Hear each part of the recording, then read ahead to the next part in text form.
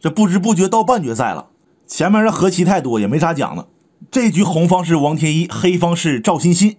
前两局慢棋快棋都和了，这回是附加赛超快棋和棋黑胜，红方6分钟，黑方4分钟，每走一步加5秒。对了，在讲棋之前呢，还有个事要说，就是这个快棋等级分要来了，在2021年10月15日开始试行，历史性的时刻呀，到时候就有2个等级分了，一个慢棋，一个快棋，谁能脱颖而出就不好说了。而且首届全国象棋快棋锦标赛将于10月17号在安徽亳州举行，全国的顶尖高手都会参加，咱们可以期待一下。好了，看一下这盘棋吧。开局天一走中炮，和棋黑胜嘛，没有退路可言，必须得赢。六面神剑跳马，红方跳马，一人出了一个车，黑方屏风马，红进7兵，黑进7卒，然后过河车，平炮对子儿，压马退炮。老王这里选择5、6炮的变化，就是视角炮，黑方出车，红方正马，然后提车过河要吃兵，红方不要了出车，黑方吃兵，红方提车。这个开局2个人都是非常熟悉，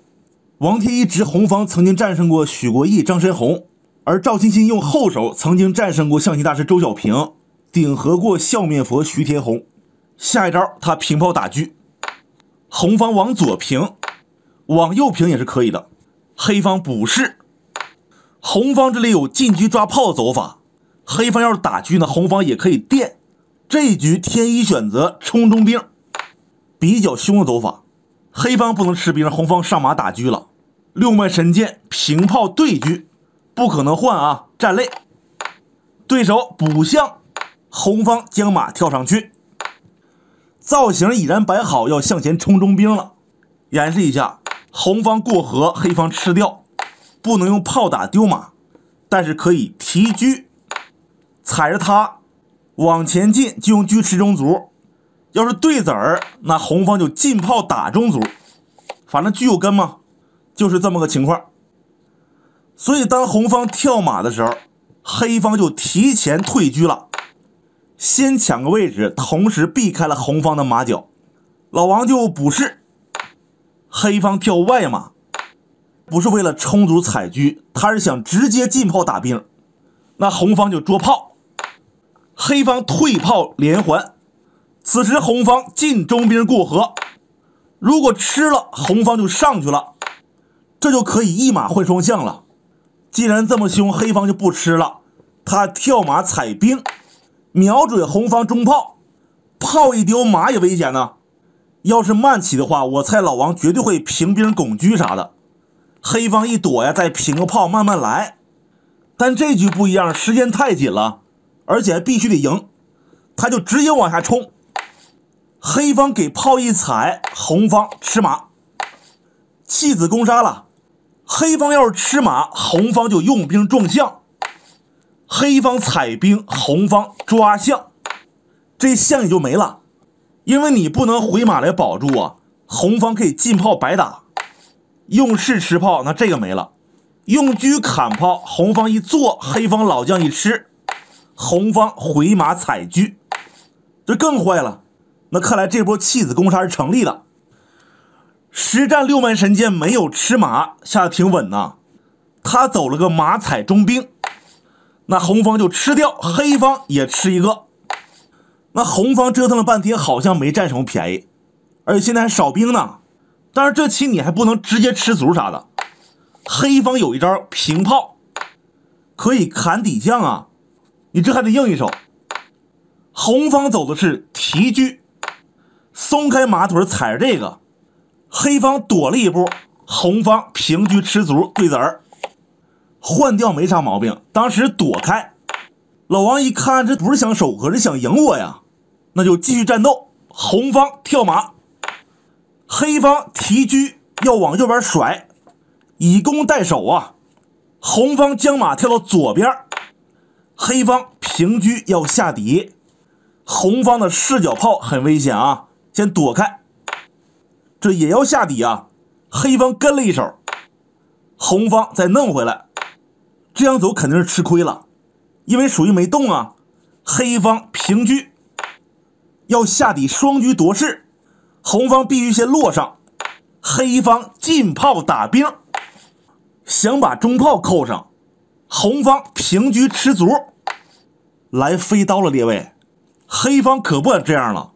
红方会走弃车砍炮，这都不敢吃，红方下底将军，垫什么吃什么，挡不住，绝杀，车有根，二楼是马脚。这里红方吃卒，欣欣非常的清醒，没敢加中炮，他落士，红方平车抓炮，黑方平炮打兵弃子，这个成立啊，黑方下底炮不得了，红方不敢吃，先落象吧，对手在平炮打车，这手棋呢给了红方一次机会，但没招，时间太紧，老王只剩几秒了，对，没把握住，把这边卒给吃了，这肯定是不对的啊，正招应该是先卧槽，如果电炮一抓那就丢了，用车看也看不住，他只能说上将，这样的话红方就会平炮一将了，老将往左跟往右红方都是用车将，不行，飞象也不行，红方可以弃马一将，电车又踩炮，吃了就平车将，只能往右躲，再把炮送掉一将，砍炮就平车连杀，这不俩车吗？飞象不行吗？黑方唯有电车了，你还不能电这个，回马一将抽了，只能说电这个，那红方可以考虑平车砍底士，马都不要了，要是敢出手红方就砍了，之后再把左边这个车拉过来，两个车竖着摞在一起，那攻势就不得了了。这个画面黑方打车，红方是吃边卒，随手棋，黑方补了手士，这回想卧槽都不行了，红方也补个士，黑方平车，这是准备工作，红方补象，黑方进车卡象眼，最为致命的一手棋是在下一步，红方应该是退车，盯着这个炮，虽然说他也能放中间打底下闷攻吗？那红方就飞走啊，下一招他就得逃，让他不安，这是正招。实战红方是进去抓这个，